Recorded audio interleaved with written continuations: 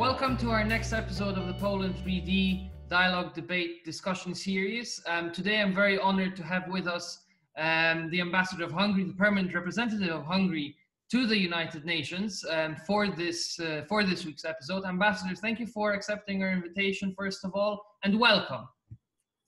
Well, thank you very much for the invitation. Frankly, it's very important for me to talk to you because from the very first moment I started to work with the United Nations, and the beginning was in 1998 when I started to work with UNESCO, which is a part of United Nations, you know, dealing with cultural, diplomacy, science, education, communication. That time I was a filmmaker and I produced a film series for UNESCO about the responsibility of the scientists in the 21st century.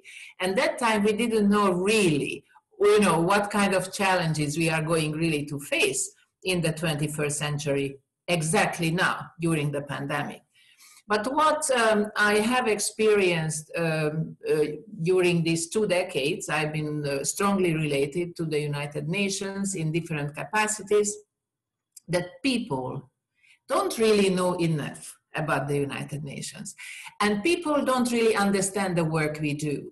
So your organization is a very important one, because as I see really the whole network of these organizations is that you are building bridges between the United Nations, between the professionals working for the United Nations, and between the people, you know, who probably don't really understand or don't have really the enough interest about our work. And I'm also part of the governing body of the Hungarian sister or brother organization of yours, and I'm also very much looking forward strengthening our relationships, and also the same way building more kind of a trust, understanding, and interest in the people towards the United Nations. So I congratulate you, and I think it's great that you are sort of broadening up this relationship towards the people in Poland who have got a kind of obviously interest in us, in the work of the United Nations, but probably they don't have enough personal experience or impact. And just recently, we celebrated Hungary's entrance to the United Nations. It was exactly 65 years ago on Monday this week. And on this occasion, I spoke about this bubble we live in, because, you know, the UN is really a bubble. We have this amazing life, you know, we sometimes, I would say, even use a language which should be translated. When I presented my accreditation to His Excellency Mr. Ban Ki-moon in 2015, I told him, Excellency, it's high time to translate what we do.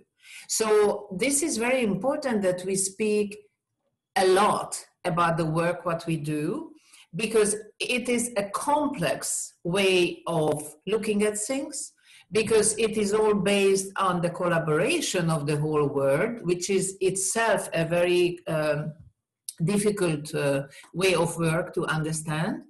And we don't really have enough understanding in the world. So we should go out from the bubble, and the communication is very important. That's why this network of yours plays a very important role in it. Well, thank you very much for those words. We definitely try our best. The pandemic has sort of shifted the way we do things this year, but we do try to get our activities going. So thank you very much for your words. That definitely means a lot. You mentioned a lot of aspects there, UNESCO being one of them, and I will definitely want to touch upon that throughout our discussion. But I want to start us off with a really important issue that has, in a way, as a result of the pandemic, I feel at least, has lost its volume in terms of how much we actually talk about it, and that is gender equality.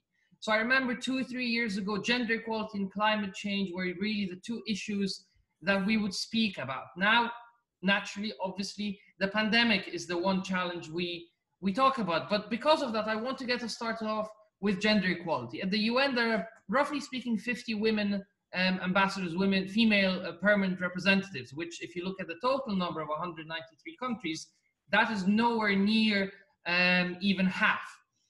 So with that in mind, where do you think we are with gender equality today? Also keeping in mind the new law that was introduced in Germany with about the quotas on management boards.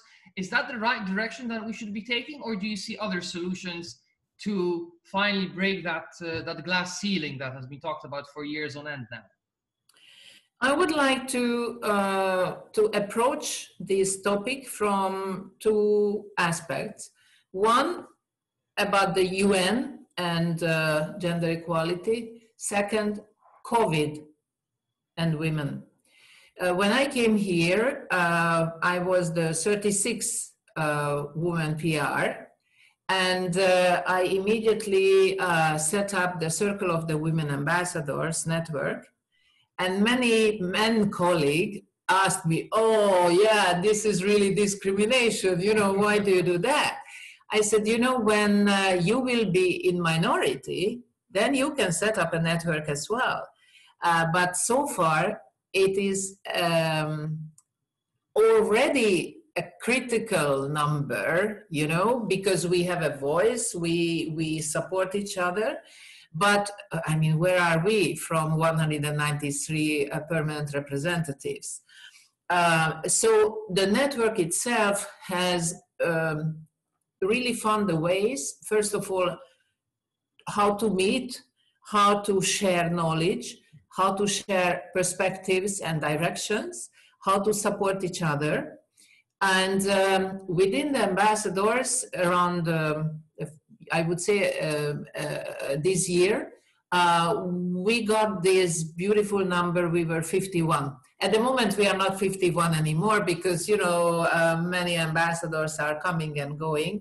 But I'm happy to see that more and more member states are sending women PRs. Why is it important? It's because it's a symbol. I mean, to get the job becoming permanent representative at the United Nations means that you have influence, people listen to you, you become a role model. Being a role model means you have a lot of responsibility, but you can show to other women and girls that it can be done. So it's of course on the government to decide to send a woman or a man ambassador. And I remember Mr. Ban Ki-moon said, oh, I'm so happy to your government that your government sent a woman. So obviously everyone feels that the ability, the knowledge, the talent, the approach, what women in diplomacy have is very important. We know about the whole world that sometimes women approach a topic from a different perspective. I always say that when men have a political debate, you know, they know where they want to go, and if they can't go there directly, war starts. What we normally do, we know where we would like to go, and we are not, you know, shy away to go a little bit left and then right and find a way how to get there, meaning probably the way we conduct discussions and diplomatic relations are result-oriented, but we can easily get the way of consensus, of compromise, of, I would say, a real dialogue. When I came here 6 years ago, I sat at the Security Council for the first year just to listen, and I realized that people are just talking and talking, but never react to each other. So dialogue, of course, in the Greek way, is that I talk, you talk, we listen to each other, we react to each other, and we are ready and we are open to even change our way of thinking if we can really convince each other. So women in diplomacy is a very hot topic, I would say, today, actually, in the world of diplomacy. I'm doing right now a big project with Columbia University and with the Institute of Advanced Studies in Kőszeg in Hungary on this project, how women in diplomacy are using their talent and knowledge. So one thing is that the ambassadors are supporting each other or pushing topics, because this is really, you know, how we prioritize the topics we are discussing. So if we are joining forces and talking about what, for example, COVID means for women who are much more vulnerable during this epidemic, women who lost, many of them, more jobs than men, women, as we know today, human trafficking, modern day slavery has even become more and more dramatic during COVID. Women, because we know that many women are in the front line, in the health workers. Women, because they have less safe jobs. For example, I just would like to say that, for example, they have the so-called only informal employment, often unregistered. So, for example, in South Asia, over 80% of women in non-agricultural jobs are informal employment. In Sub-Saharan Africa, this figure is 74%. In Latin America and the Caribbean, 54%. These are just some examples to understand that they are vulnerable. And of course, we heard about the violence, the growing violence during COVID against women and girls in the households. And so women ambassadors in the UN have got this responsibility to raise these issues even stronger, I would say. I'm not saying that the men colleagues are not concerned or they are not doing that, but I think if we join forces, we can do it even better. Plus, I've been always saying that if we are working for equal approach and rights for women and men, we can't do it only women. We have to do it with men. It doesn't get us anywhere if we are just talking and doing our activism. So what is very important that we have a very good international network. It's called the International Gender Champion Network. It was actually started in Geneva by Switzerland. By now it's an international network. And everyone who is part of the network, men and women, have got the responsibility and urge to work on this project. Also, we need to find the men colleagues who are coming with us in these programs.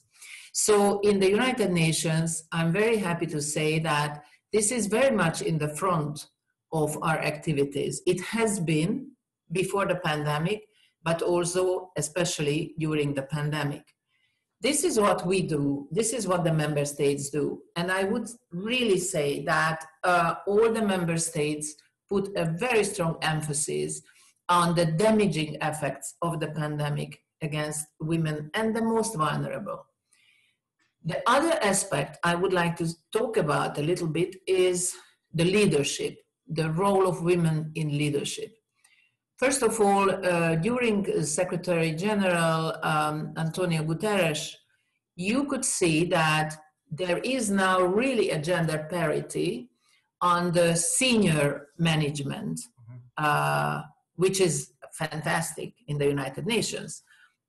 We have a great Deputy Secretary General, the very first one, who is a woman, Amina Mohammed, from Nigeria. But really all the, amongst the Undersecretary Generals, Assistant Secretary Generals, directors, fields office chiefs, and so on, you can see in the senior management, we have gender parity.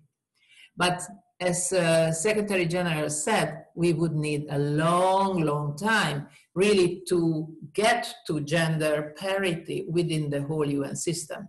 So one thing is the UN system, but the other thing is us, is the member states, what the member states are doing. But the UN should work as an example. So I always say if the UN can manage to show good example also to the member states that it can be done, and there are a lot of talented women in conflict prevention, in conflict resolution, post-conflict resolution, peacekeeping, peace talks. I always say that it's important that the women lead the peace talks, okay? Not only sit at the table, but they really have the possibility to lead these peace talks. So I wouldn't say that we lost this topic. On the contrary, I think that it's very much in the front of our activities in the United Nations, both within the house, within the system, and both amongst all the topics we concentrate on. And I would like to say that for women, you talked about the women ambassadors, for women who have got to a point like that, or who have been successfully conducting their journey and they are in leading positions. And during COVID, we've seen that women leaders of countries have shown probably more compassion, used more psychology, became closer to the people. Probably it helped them also to solve these problems. But what is very important that we should never forget that this journey is not easy. So by the time a woman gets really into an important position, should never forget the difficulty of the journey. Many people talk about famous women politicians who by the time they became famous and big politicians forgot about, you know, their difficulties on the road. And that is why I say that it's very important women to work for women as well. We have a very strong mentor program here for young diplomats, which I've been involved. And also I am very vocal about the importance that women leaders should really, you know, help and never forget about the young talents who are still on the road. So I think it's a very important topic. Also, I've been saying for many decades that, you know, every century has got a moral call. Mm-hmm. You know, when we know very well with Poland, when we had to fight against dictatorship, communism, fascism, every century there are moral calls. And I think the very important moral call of the 21st century is to give the chance to women to choose. This is the important, because women can choose in any way. If they feel like happy and fulfilled, staying at home, raising children, being great mothers, you know, that's fine, that's beautiful, but they have to have the chance to choose. And of course, it's very often a question of the culture. As you know, I've been a great champion of the culture of peace, and in the culture of peace, this is a very important element as well. I think that's very important. That message there at the end, I think that is something that will definitely resonate, I think, throughout our discussion later on, and I think it's a great message to clip, so to speak, on our chat this evening. And it's great to hear that indeed that the topic that, like you say, has not been lost, and on the contrary, it's actually there on the agenda. And I also found it very interesting what you said about dialogue, that it has to be responsive and that it needs to end in some sort of concrete action and not just, you know, heads sitting in the room talking, but that talk doesn't end in much results. So that's very important as well. I want to now move on to indeed UNESCO. So, I mean, you were the 36th, the president of the 36th General Conference. So I think there's no better person to ask. And we've seen roughly 2 years ago, the US and Israel have actually left. They've withdrawn from UNESCO. And a couple of years later, a couple of years on, how would you position UNESCO today? How do you evaluate the role of this organization? And what is your take on that in the general sense? I was elected, very honored by unanimously, you know, by all the 193 member states in 2011. And early on, I had already the full support by each country. So I was the one who led the discussion and the talks on Palestine to be admitted to the UNESCO. And so these talks have gone for a long time, of course, with the Arab League, with the Arab countries, with Palestine, Israel, United States, European Union.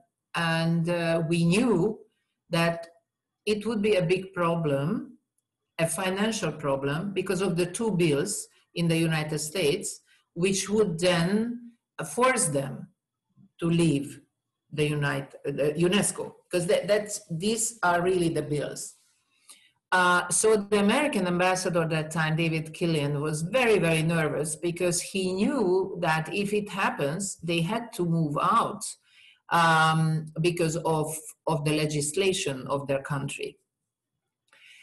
It was a historic moment, obviously, what happened in November 2011. I also took South Sudan at the same time, actually, to the United Nations, to UNESCO. And we have worked very hard for years with the American administration at that time, how we could solve this problem. Because the universality of UNESCO is necessary. Universality means that, you know, we have an organization in which United States, Israel are also part. I think it will be now, again, a big question with the new US administration, how they will be continuing this situation, how they will be able to solve this problem, if they would like to solve it or not. But I remember when, as I said, started to to work with UNESCO in 1998, there was a time when UK, US was not part. So, you know, it was not always that everybody was part of UNESCO. So it can happen, it can function, it can work, but I think we have to do everything in order to fulfill the whole concept of universality. And I really hope that it will be solved in the future, because UNESCO is a very influential organization, body of the United Nations, because it is there to build bridges between people, nations, continents, civilizations in long term. Culture diplomacy, science diplomacy, education, international collaborations, these are issues which help people to build trust and which help people to understand each other. I always say that we have to use culture diplomacy because it is at least a hope, a possibility not to misunderstand each other. The biggest problem in politics and in the diplomacy, that people don't understand each other. They are talking about something and they don't really know what the words mean. So I am a great believer and a great supporter of the so-called soft power, because we know very well the different ways in diplomacy and politics, how countries, governments can influence other countries and governments. But in long terms, if we are talking about the people and the way of thinking, this soft way of diplomacy signalings are really in long term building bridges between the people. So UNESCO, I hope, will be able to restore universality. I would really love to see that from the bottom of my heart. And I really would like to see that the people in the world, through these diplomatic channels, will build up a trust and better understanding. When I came here again, you know, this is this is Security Council. This is about wars. This is peace and security. This is, you know, the hardcore diplomacy here. And I said, how do you want to make peace with people whom you don't understand, whom you don't know? And the way that you build up this trust and understanding, the channel obviously is culture diplomacy. So I think it's a very influential and important part of United Nations.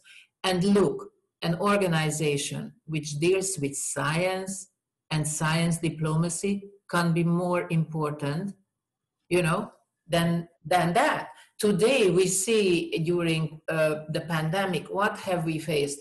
Lack of knowledge, lack of understanding, and the importance of science. So we have to cherish this organization, but as in the whole UN system, we need the reforms, we need the modernization. But we know that the United Nations is like a big ship, you know, which moves very, very, very slowly. Why? Because the United Nations is us. So it sounds sometimes that, you know, the United Nations says that, or the United Nations does that. No, no, no. This is us. This organization is us. If we agree on something, we can do that. If the member states, if the P5, if the members of the Security Council will not agree, the Secretary General cannot do anything, cannot even send peacekeeping forces into countries. So people have to understand again that what we do is the way how the UN will be able to function. But how UNESCO and United Nations and different organizations of the UN will successfully work in the future is really based on the way that they can react to the challenges of our present situation. Indeed, the United Nations is much closer to us than many of us think, and I think UNESCO, being one of the main bodies, does indeed have a huge role to play in showing that to the average citizen of any country, really, that the UN is indeed us, like you indeed mentioned. I'm looking at the clock. I know you have a meeting to run to, so I'll just jump to my very last question. And it's very good you mentioned challenges, because that's what I want to ask about as a last question. Probably not a very easy question, but I wanted to ask you, apart from climate change and apart from the pandemic, which we know are major global challenges, so-called wicked problems, as Rittel and Weber in 1973 described them. What do you, going into 2021, what do you see as the biggest challenge that the UN, that the broader international community will have to face, keeping in mind the armed conflict that is going on around the world, keeping in mind the sometimes called identity crisis of the UN that we've heard of before, keeping in mind gender equality that we mentioned at the beginning, and many other socio-economic issues as well. What do you see as the main challenge that we'll have to face in the coming years? Look, we know that the UN has got three important pillars. One is peace and security, the other one is development, and the third one is human rights. Actually, just today, this morning, we finished the third committee. We adopted the resolutions, we heard the report, which I chaired in these very trying times. And for example, the third committee, which is dealing with human rights, culture, social, humanitarian affairs, is very important because it is about us. It is about the betterment of the lives of the human beings in the whole world. For everybody, it is very important. So that is why I think it's difficult to understand the UN, because you can't say that peace and security is the most important. Of course, we know there is no development without peace. We know that. How can you really, exactly, how can you work on development if you don't have peace? On the other hand, if you don't have development, very often you find yourself in a critical situation, wars and so on. Exactly. So everything is interlinked. I think what is the most important fact that everyone has to understand, these interlinkages, this interconnection, that we as human beings, we are interconnected. We as countries, we are interconnected. Again, take the COVID. We just know not one country could solve this problem on her own, because it just doesn't work. So I think the way of thinking in the minds of the people have to really understand that we are interconnected. And whatever in history, in development, in human rights, in politics we are talking about circles. Of course, first, everybody's identity is who he or she is coming from, is a national identity. What is my country? You know, what is my flag? That's why we have these beautiful flags in front of the UN. And we all have, you know, a heartbeat when we just enter. Exactly, you have your flag, I have my flag, and we both have the UN flag, which connects us again. Of course, between Poland and Hungary, we have a lot of amazing connections. We don't have time now to talk about that. But it's very important to understand that in this work, what we do, we have to really protect the identities of the people. I always say that the first step for everybody is to understand where he or she is coming from. That is why it's so important that there is no misunderstanding in your brain, in your mind. Who are you? And it can be solved only through education of your country at home. If you are safe, I would always say, in your own body envelope, you know who you are, you know where you are coming from, what is the history of your country, your culture, you protect your language, you protect your identity, then you are not afraid stepping out and being interested in the other people, because what the chaos is caused is the uncertainties. When people don't really know who they are afraid of the others. So that's why it's very important that everyone has got a strong base to build up this identity, and then can step out and work together with other countries, other cultures, and other people. And the UN is a platform for that. The UN does not mean that you have to lose who you are. No, the UN means that I'm here, I am who I am, my country is this country, this is my history, my culture, you know, my dignity comes from my background. And I would like now to understand who you are, and let's see how we can join forces. Let's see how we can work together. And I think, you know, I'm biased, but I think it starts with education. Oh, absolutely. I could not agree more. I always say education is the start to development. And as we mentioned earlier, because of the interlinkages, the interdependence, there needs to be a starting point. And the fact that everything is so interdependent, like you mentioned, makes it so difficult to address and resolve, because it's not a one-shot operation, so to speak. So we cannot just have one size-fits-all solution. Ambassador, it was a marvelous pleasure. I know you have to run to a meeting, so I don't want to keep you much longer. Thank you very much. I take a picture because, you know, we live in a Twitter world. It's very important. You are nobody in New York if you don't have a Twitter. Absolutely. Well, it's digital diplomacy. That was another question that I had, but I think we all agree that diplomacy has changed the way it works this year. Communication.